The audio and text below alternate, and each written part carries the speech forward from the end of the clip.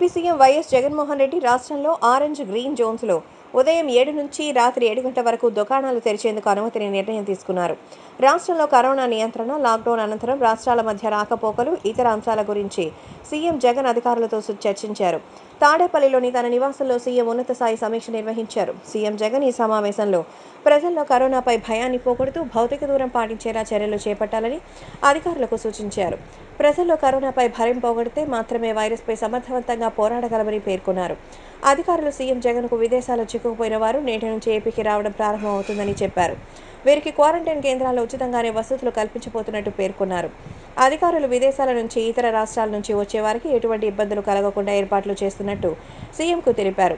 ఇతర రాష్ట్రాలకు చెందిన వలస కూలీలకు ప్రభుత్వం అన్ని రకాలుగా అండగా నిలుస్తూ ఉండడంపై వారు సంతృప్తి వ్యక్తం చేశారని తెలిపారు.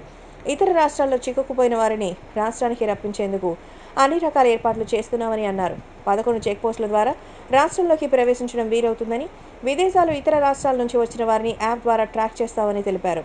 విదేశాలు, ఇతర రాష్ట్రాల నుంచి వచ్చిన వారి వివరాలు వాలంటీర్లు, ఆశా కార్యకర్తలకు తెలియజేస్తామని అన్నారు.